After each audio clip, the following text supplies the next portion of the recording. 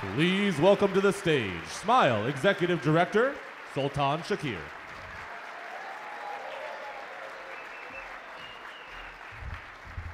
Thank you. And can we give Monet a round of applause right here?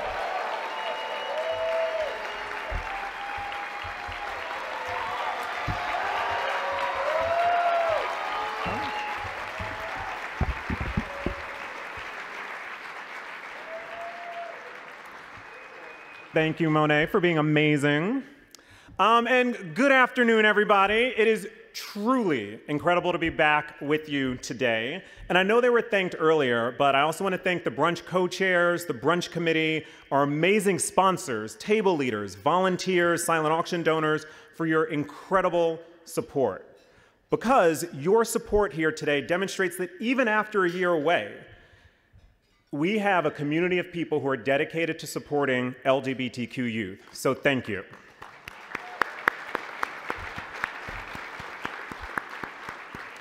And we also wouldn't be here today without the incredible and amazing work of the development, communications, and operations staff at SMYAL.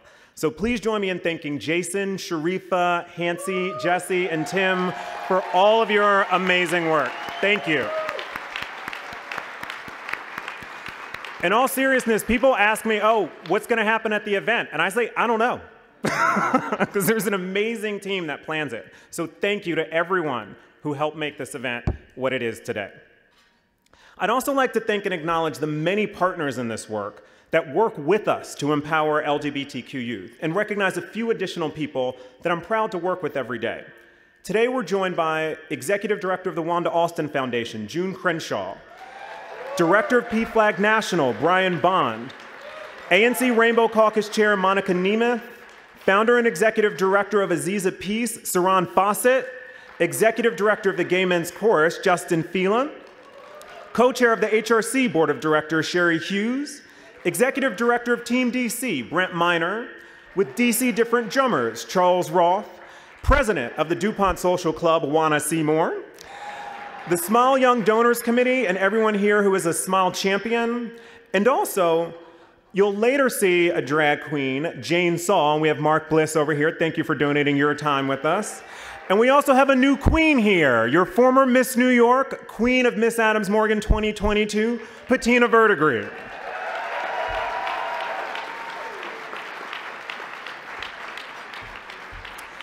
And the team at the Capital Pride Alliance is normally here, but they wanted to let everyone know that right now they are actively working to get the World Pride 2025 bid brought here to DC. They're doing that right now, so please follow them on social media. There's some tweets, there's some hashtags you can do to help bring that amazing event here to DC. So I don't think it's possible to talk about the past year without talking about COVID. Almost every funding application or grant report or panel asks the same question: how has COVID affected you? But I'm not going to talk about that because we know the answer. It sucked. It made it incredibly difficult to plan anything with youth when you're trying to create a stable environment and nothing in the world is stable. It was horrible. But even when nothing was stable, there was one thing that was consistent, and that was all of you. The people in the SMYAL family. And I mean that genuinely and from the bottom of my heart. Your consistency helped us do even more over this past year.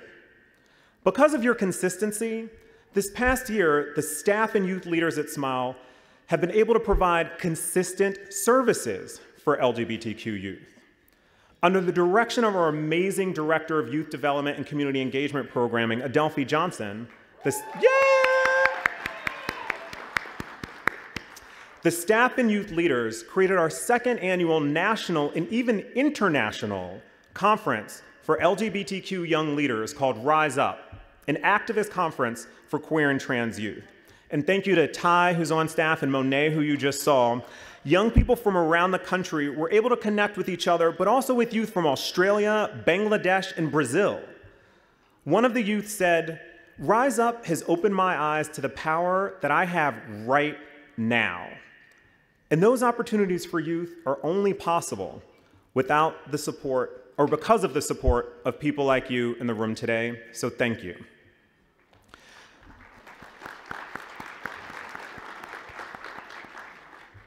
Your consistency also helped our scholarship program reach a milestone this year. The program helps to support queer and trans young people by providing financial assistance to help young people overcome the financial burden of higher education. This year, we crossed the $100,000 mark in scholarship dollars awarded, thanks to the many donors here today who support SMYAL. And I want to thank the founder of that program, Neil Starkey, whose vision and leadership kicked off that amazing program. Thank you, Neil.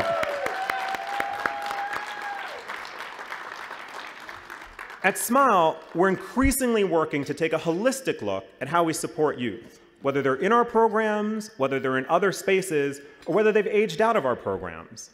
Because we know we can't just create a runway and shoot a 20-something-year-old off into the world with no family support when there's a job loss, no community support when challenges happen, because they happen to all of us. For the past 3 years, SMYAL has been working with our partner organizations to build the LGBTQ+ Budget Coalition here in DC, to help advocate for critical funding from DC government, not only for LGBTQ youth, but for job training programs for when our youth become adults, for programs for LGBTQ survivors of domestic violence, and even funding to support LGBTQ seniors and veterans. We know that our youth intersect so many of these spaces, and so that's why I'm so pleased to work with the coalition of groups, many of whom I mentioned earlier, to get this work done, and pleased to share that this year, this coalition was able to secure $5 million in new funding from the DC government.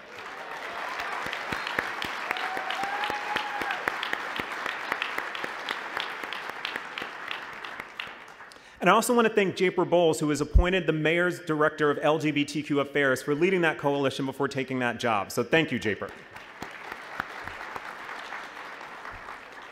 And please know that your support helps leverage resources to make a bigger impact on the lives of all LGBTQ people here in the DC area.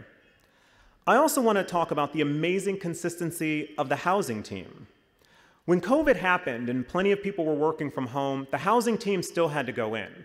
There were concerns about, is it safe to take the metro? Is it safe to take an Uber? But every day, 24 hours a day, 7 days a week, 365 days out of the year, the housing team showed up to support LGBTQ youth.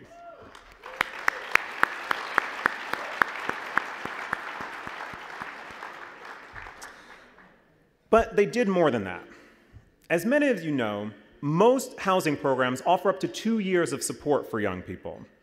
And in that time, it's time to learn financial literacy, deal with credit issues, find a job, save some money, and also deal with the stress and trauma that led to homelessness in the first place. Our director of housing at the time, Jorge, identified an opportunity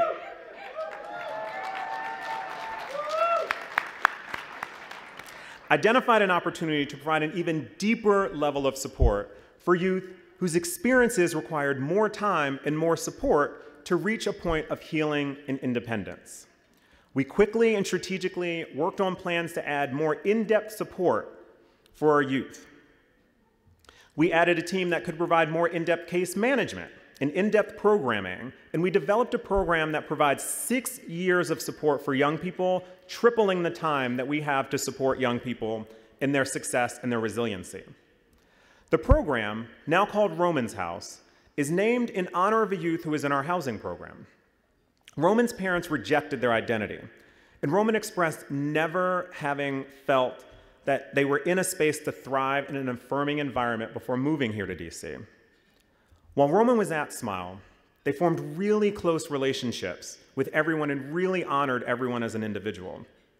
Unfortunately, they struggled with substances.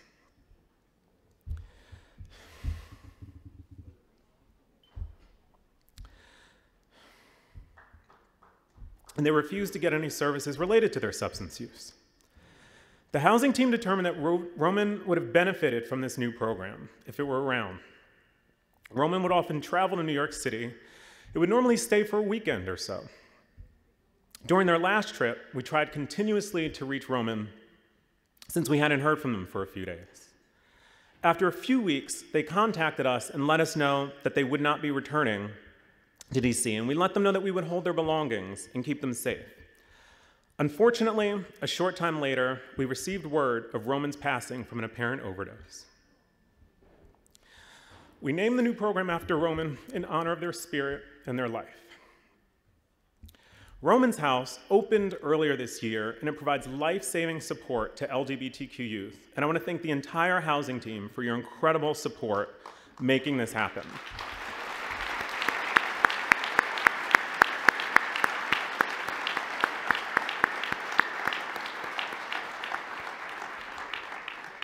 And even after launching that program, Jorge came back to the team and said, we still need to do more.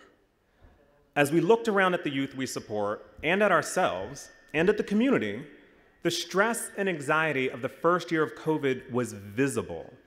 There was even a chart-topping song called "It's Okay Not to Be Okay." And at times we weren't okay. So Jorge does what he does best and said, how can we take our expertise and knowledge and do even more? This past year, SMYAL also launched another program, the SMYAL Clinical Services Department, which provides free, confidential, and culturally competent support to LGBTQ youth in the form of individual counseling, group counseling, trauma-informed yoga, and sound healing for up to 50 youth every week.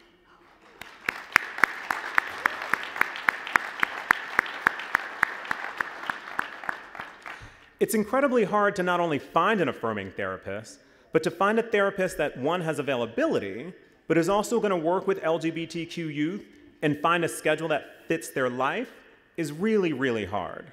It's also hard just to navigate how to pay for therapy and healthcare. You worry about insurance. If you're a young person, you worry about whether or not your parent is going to find out if you're on their insurance.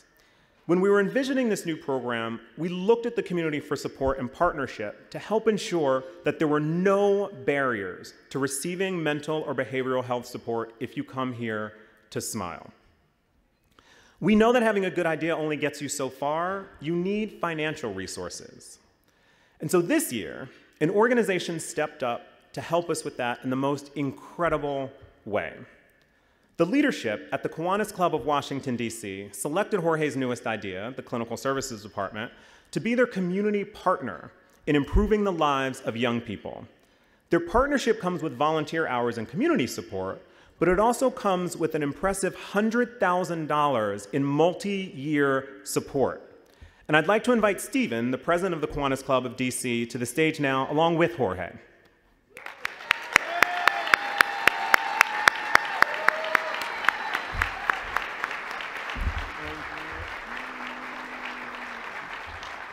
And I know there are some case managers here who actually have a tribute to Roman. If you'd like to come up, please do. Thank you, Jorge.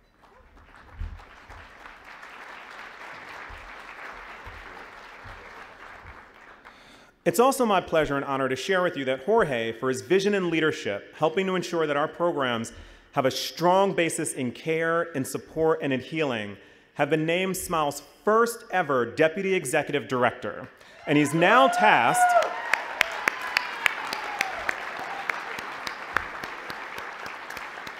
Jorge is now tasked with ensuring that all of SMYAL's programs are able to work cross-departmentally and holistically to meet the needs of our youth. So thank you to Stephen, thank you to Jorge, thank you to Keith, Samantha for all of your amazing work as case managers in the housing program. Thank you.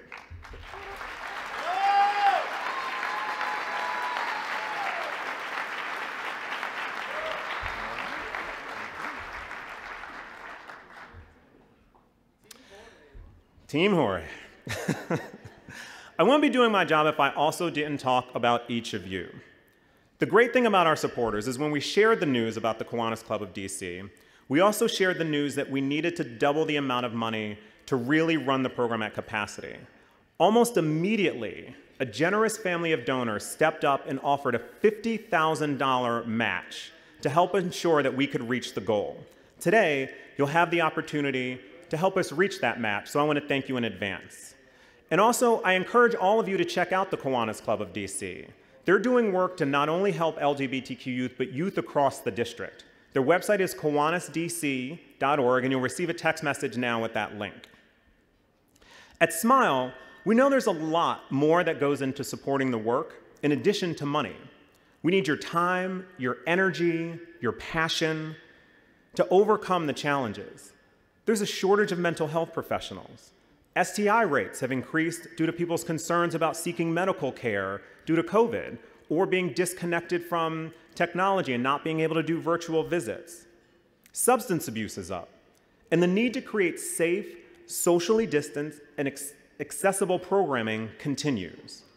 But we know that even during a pandemic, we can not only identify these challenges, but thanks to you, we can work together to meet these challenges. We know that we can continue to do this with your support, and so I want to thank you for your incredible consistency over this past year. We have an incredibly solid team of staff, of youth leaders, and of volunteers helping us do this work, and your support makes that possible. Thank you.